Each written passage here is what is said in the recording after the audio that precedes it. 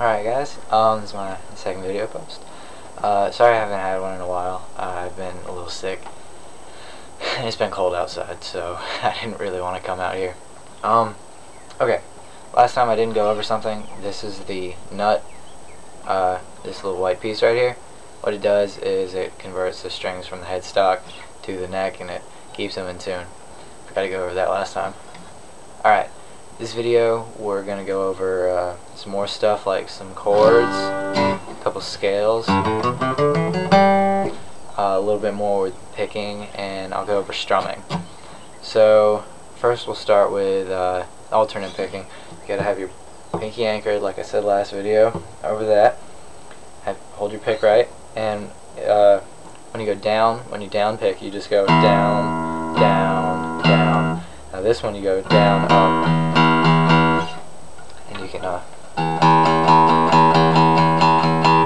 You can kind of see that. You just do that, and that's alternate picking. It's pretty simple. It's faster than down picking, and you use it a lot of stuff like instead of. It's just easier. It's faster. Use it a lot. Okay, now we'll go into some scales.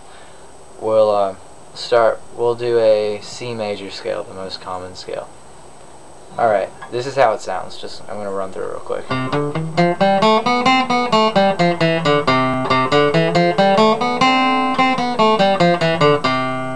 Just going up and down the scale.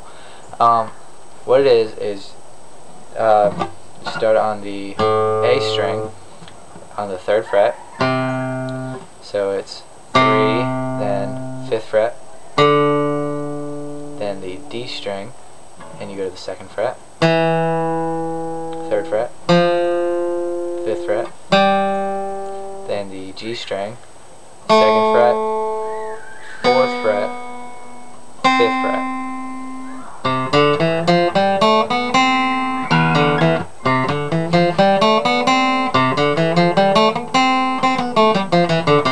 Now I'm just alternate picking that. It's going up and down. Oh yeah, I didn't cover this. Alright. The tuning. This is an E, A, D, G, B, and E. I'll just run through that one more time so you can tune to me. I'm not exactly in tune, but let's go by ear. You just move the tuning keys to tune it higher and lower pitch. What you want to do, you want to tune up, so you want to go lower than you're supposed to and then tune up to the note so it stretches it into place. It's an E, then an A, then a D, then a G, then a B, and an E again. Alright, that's not really in tune, but it's somewhat in tune. I've been playing with a capo. I can't really tune by ear all that well. I need to use a tuner. I don't have one on me. So, there you are. You never want to tune it too much or you'll pop a string. And I've done that with an acoustic even, and it sucks. Twang. Alright. So, whenever the scales, whenever tuning, alternate picking. Now we'll go to chords. This is a little bit more difficult. You're going to have to practice on this. We'll start with a G chord. It's my favorite chord. What you want to do is on the E string, you get your middle finger and you put it on the 3rd fret. Then on the A string, you get your index finger, you put it on the 2nd fret. And then these two are open. That means that you just play them without pressing any frets down. And then your ring finger, you get the B string on the 3rd fret, then your pinky finger, you get the E string on the 3rd fret as well. So, try not to hit any other strings with your fingers except for the ones that they're pressing down. That's what it looks like. You can see that. Alright. Now we'll do a C chord. This is good too. They work well together. G and C. You want to mute the top string with your thumb. Just kind of put it over like that. It's not really doing anything. And on the A string, the 3rd fret, you get your ring finger, and then on the D string, 2nd fret, you use your middle finger. Then on the B string, 1st fret, you use your index finger, and these two are open. So it sounds like this. You can switch between a G and a C.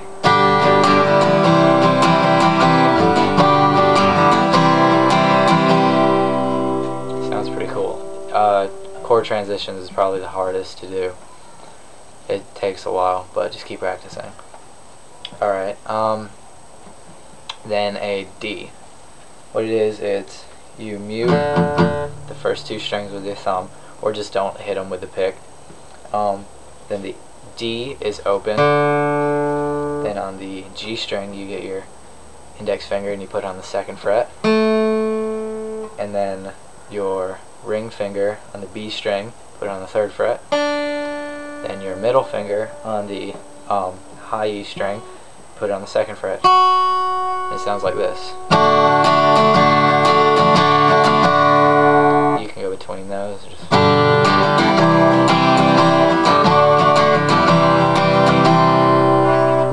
Alright, now we'll do strumming. Alright, normally you hold a pick like this. That's for picking. You anchor your pinky. With strumming, you don't really need to hold it like that. You can if you want, but you want a lot more sticking out. You don't want just the bare minimum. You want a lot more. So I sometimes use 2 fingers and just hold it lightly. Just make sure it doesn't fall. And don't hit all the strings that you need to. This is down strumming. Then you can do different combinations like down, up, down, up, down, up. And then you can do like down, down, up, down, down, up, up.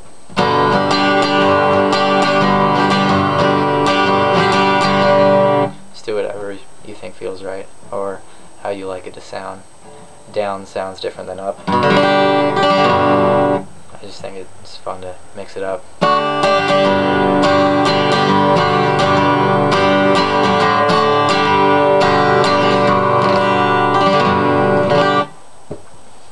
Alright,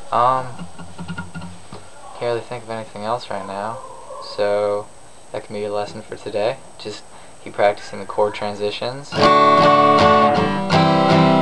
Make sure you stay in tune. Practice that scale. You don't have to do it there, you can move it anywhere you want, just the same fingering. You can even do it starting on the E string. And whatever note you start on is the major scale it's in. Like this is the G major, because I'm starting on a G. This is a major, because I'm starting on an A. C major. D major. Little things like that.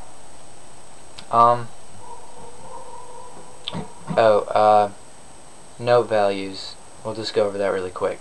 It goes A, then A sharp, then B, then C, then C sharp, D, D sharp, E, F, F sharp, G, G sharp, A. Just goes like that.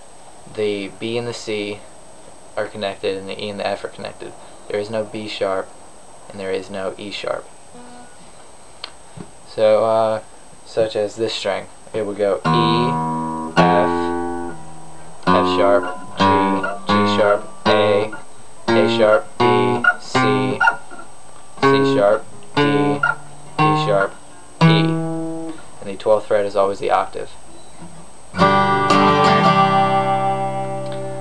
Okay, well, that's your lesson for today. Alright, I'll try to get at least 1 a week, if not 2 a week. Sometimes I have a lot of homework, sometimes it's really cold outside. And just keep checking. Thanks for watching the videos. See you on the next post.